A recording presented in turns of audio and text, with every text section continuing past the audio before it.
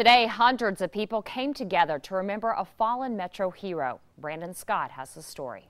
It was a remarkable thing that one person's tragedy could turn into something so beautiful. Early Sunday morning in Council Bluffs, hundreds of people from across the metro ran a 5K race in honor of fallen officer Kerrie Orozco, showing that more than 1 year after she was killed in the line of duty, her legacy lives on.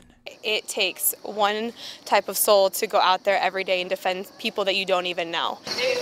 This race was just one event in a day filled with activities. The goal? To remember Kerrie by bringing the community together and to raise money for causes she cared about, from the Boys and Girls Club to the Special Olympics, even large dog adoptions. This is just wonderful to see people carrying on the traditions of the charities that she loved. The people that she loved are here today. Kerrie's aunt, Lori McNeil, helped organize the event. Kerrie's mother, Ellen Holtz, was there too, painting faces for kids.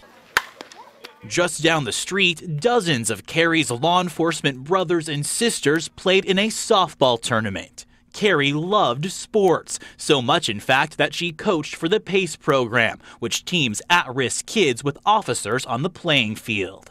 All of the money raised today will be split evenly between Kerrie's favorite charities. Money will also go to a scholarship fund in her name. Reporting in Council Bluffs with photographer Davey Burke, I'm Brandon Scott, WWT 6 News. Today's activities also included a bike ride and a 5K walk, and winners all received a special Kerrie On coin.